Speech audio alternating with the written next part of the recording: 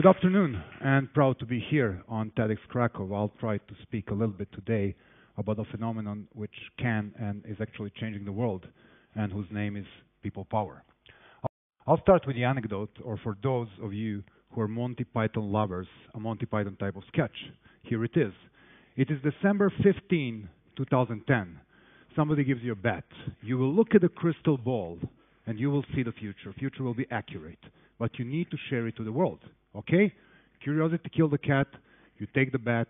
You look at the crystal ball. 1 hour later, you're sitting in a building of the national TV in a top show, and you tell the story. Before the end of 2011, Ben Ali and Mubarak and Gaddafi would be down and prosecuted.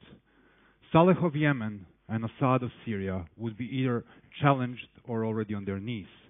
Osama bin Laden would be dead, and Ratko Mladic would be in Hague.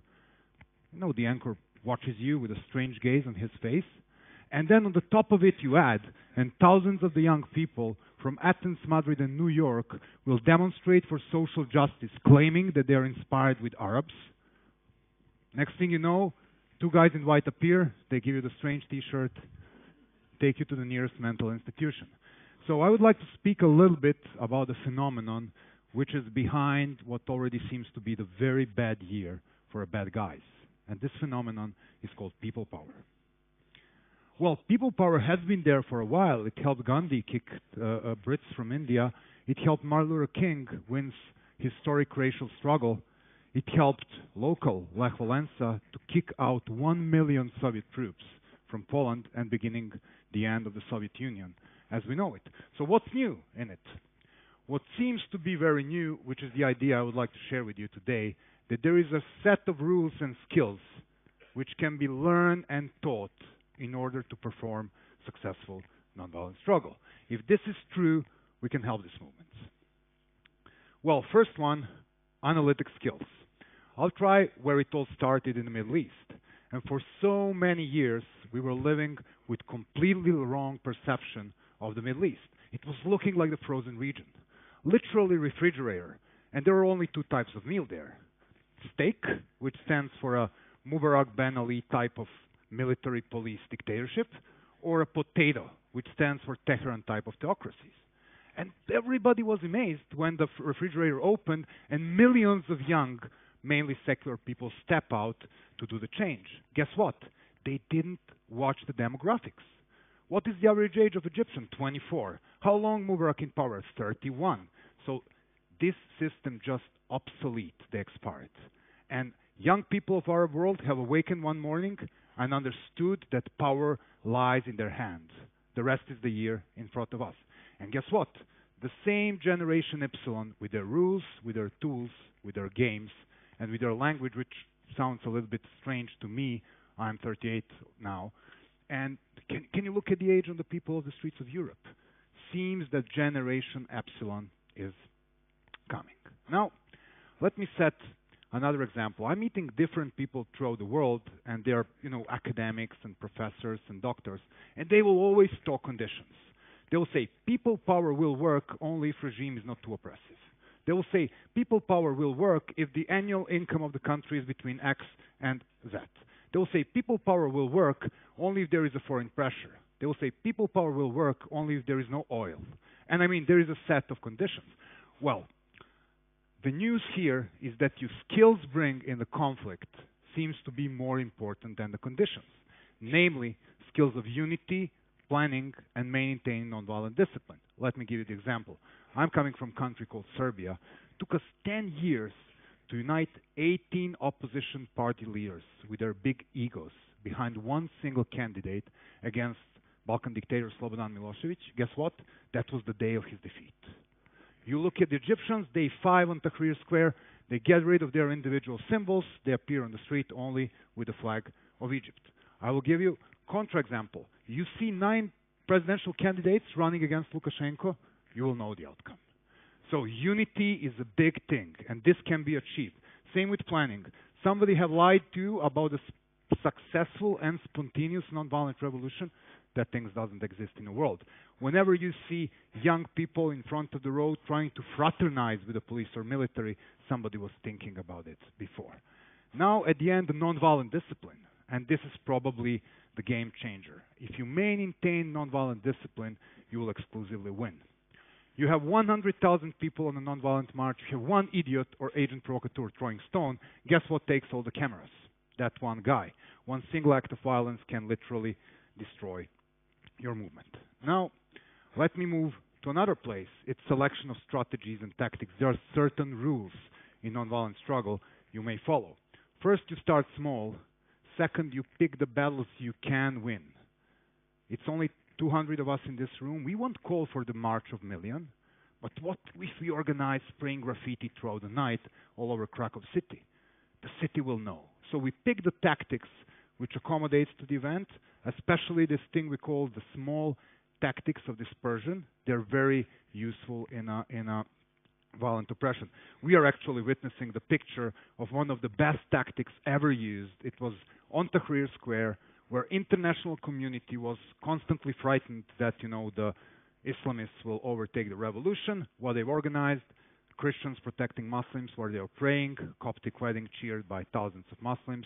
The world has just changed the picture, but somebody was thinking about this previously. So there are so many things you can do instead of getting into one place, shouting and, showing off in front of the security forces. Now, there is also another very important dynamics, and this is dynamics normally analytics don't see. This is dynamics between fear and apathy on one side and enthusiasm and humor on another side. So it works like in video game. You have a fear high, you have status quo. You have enthusiasm higher, you see fear is starting melting. Day two, you see people running towards police instead from the police. In Egypt, you can tell that something is happening there. And then it's about the humor. Humor is such a powerful game changer, and of course it was very big in Poland. And we were just a small group of crazy students in Serbia when we made this big skit. We put the big petrol barrel with a portrait picture of Mr. President on it in the middle of the mainstream. There was a hole on the top. So you could literally come, put the coin in, get a baseball bat, and hit his face. Sounds loud. Within the minutes, we were sitting in a nearby cafe having coffee, and there was a clue of people waiting to do this lovely thing. Well, that's just the beginning of the show. The real show starts when the police appears. What they will do? Arrest us? We are nowhere to be seen. We are like 3 blocks away observing it from our, espresso bar. Arrest the shoppers with kids? Doesn't make sense. Of course, you could bet. They've done the most stupid thing. They arrested the barrel.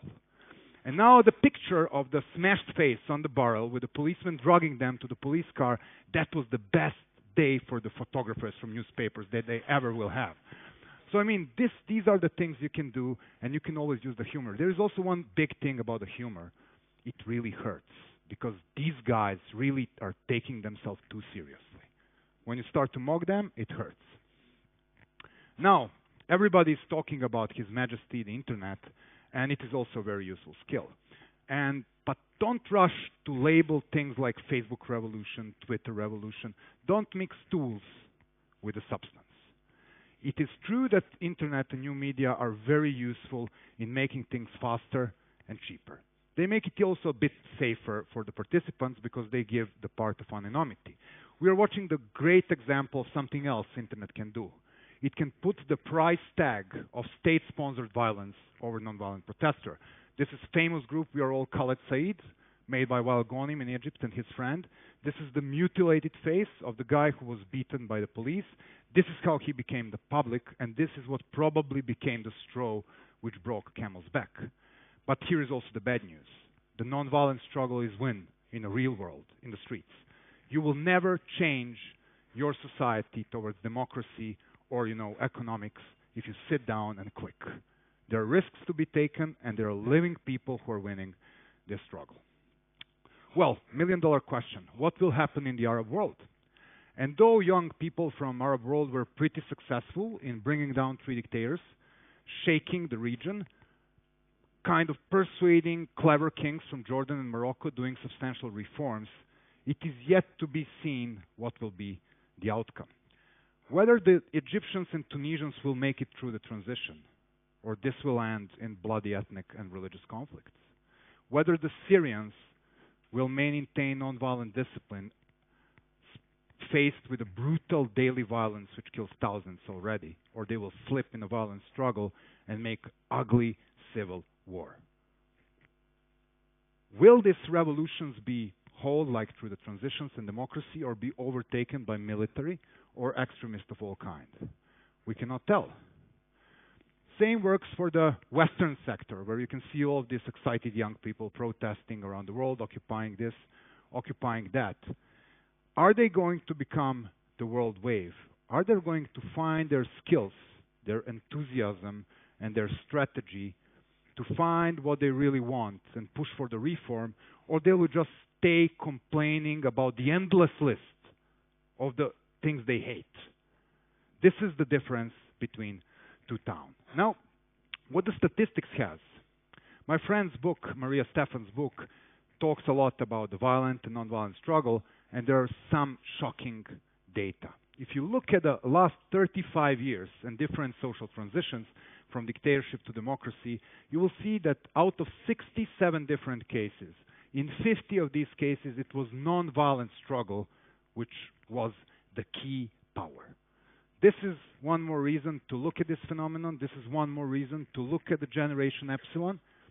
Enough for me to give them credits and hope that they will find their skills and their courage to use the nonviolent struggle and thus fix at least the part of the mess our generation is making in this world. Thank you.